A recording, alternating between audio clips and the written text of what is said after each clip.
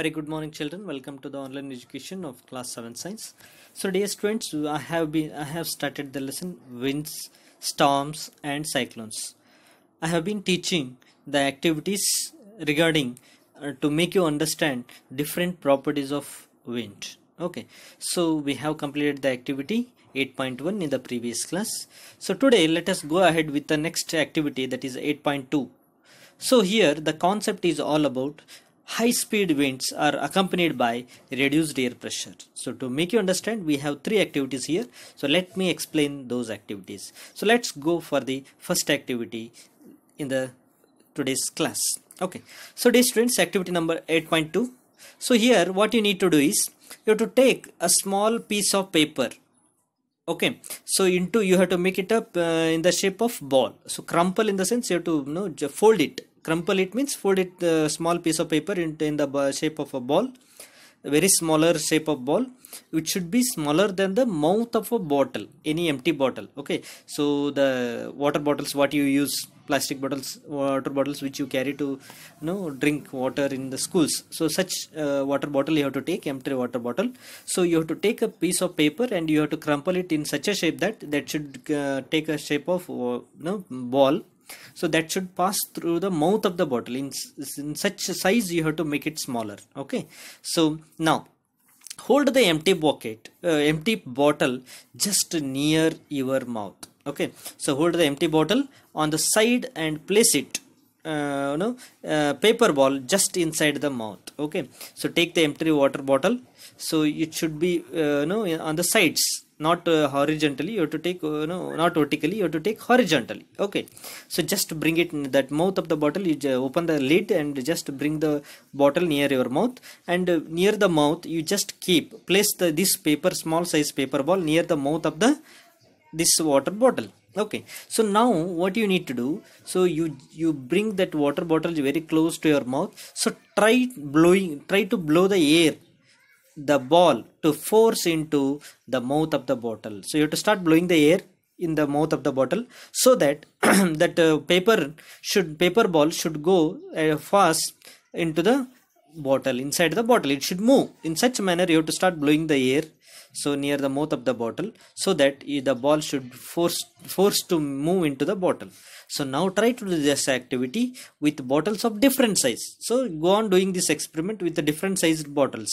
Okay, first you take small bottle, then you can take the bigger one, like that. Go on doing this experiment with the different sized bottles. Now even you can ask your friends to do this.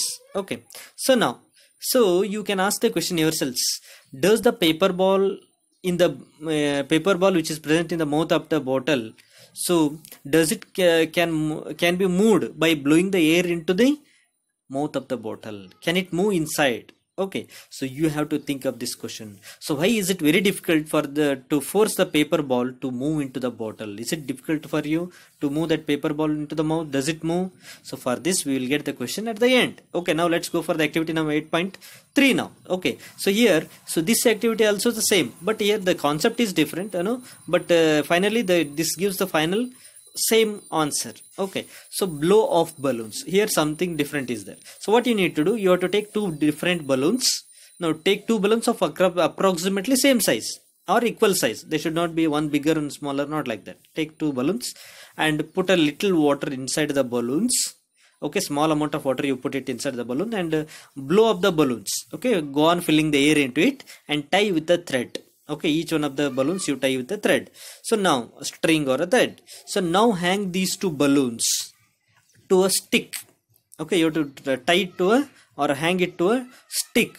Okay, not close together. You have to leave a gap of difference about 8 to 10 centimeter apart. Okay, so that much distance you have to give a gap between these two balloons and tie it to one stick. So now there is a space between these two balloons. Now what do you expect from the balloons? Now see, so what you need to do is, so there is a gap between these two balloons. Okay, so now you start blowing between the gap of the balloons. Start blowing air. Okay, so what happens to the balloons? What do you expect? Okay, so this is what I am questioning you. Okay, you can do experiment in home also, this one. So take two balloons and put some water and tie them with a thread and tie it to a stick. Okay, and the gap between these two balloons is 8 to 10 centimeter differences should be there. So you start blowing in between the balloons, start blowing the air in between the balloons. What happens? You just make a observation. Let's go for the question activity number 8.4 now. So this is the third activity I am teaching now. So what you do? So take a paper strip, take a paper strip, and that should be 20 centimeter long and 3 centimeter wide. Length should be 20 centimeter, and their width should be only 3 centimeter width should be there. So now hold it with your help of your finger and forefinger. Hold it with your thumb as well as forefinger. Put it into your mouth and start blowing the air. Okay, over the paper. Okay, so what happens here? So does the paper, when you start blowing, look at the figure 8.5. So here the person is blowing the air over a strip of paper. He put the first little part of the paper, beginning part of the paper into the mouth. He started blowing over the paper. Okay, so does the paper lifts up or bend down? You should think about this. So you can do the same experiment in home also. So take a strip of paper and start blowing over the paper. So does the paper start coming up or bend down? You have to think of it. So now let us think of the activities all which we had discussed now, 8.2, 8.3, 8.4.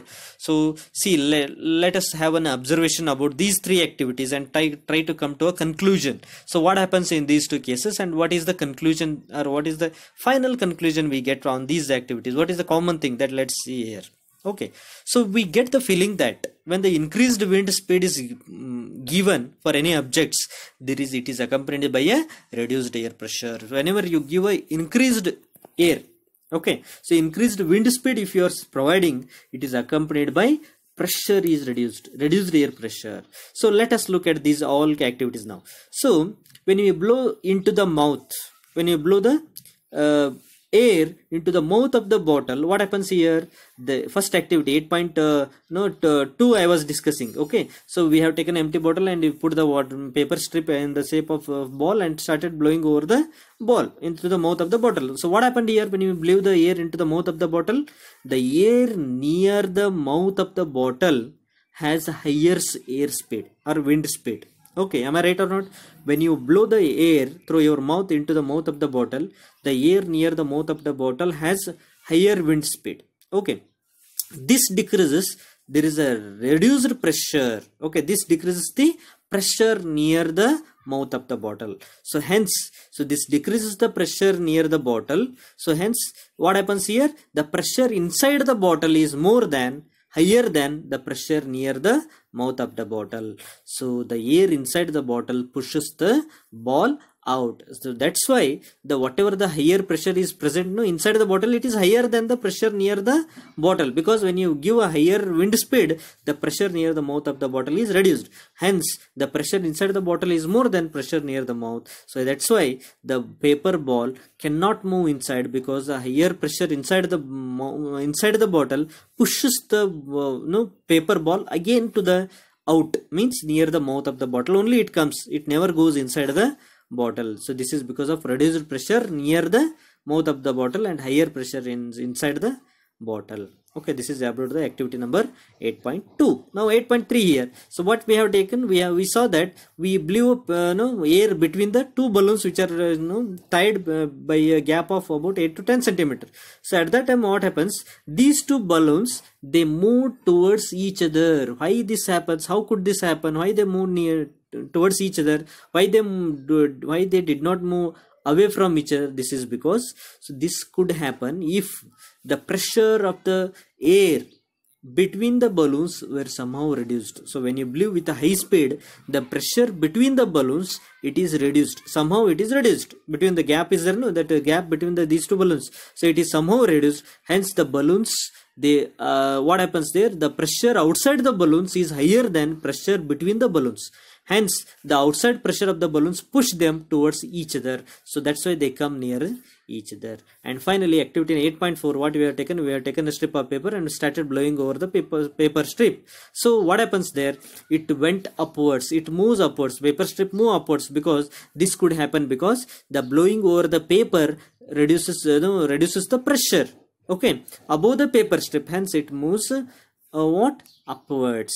Okay, so it went upwards. So dear students, now we come to a conclusion that increased wind speed always responsible or accompanied by decreased air pressure. Okay, this is what the conclusion we come to the conclusion. Okay, so dear students, I hope you have understood today's concept with different kinds of activities. Write down these activities and what is the observation you got it. Okay, even you can do it in home. Simple activities are there. So try to draw the conclusion over here and try to come to a conclusion. Make it understand. Okay, dear students, let me come up with the next concept in tomorrow's class. Thank you and have a nice day.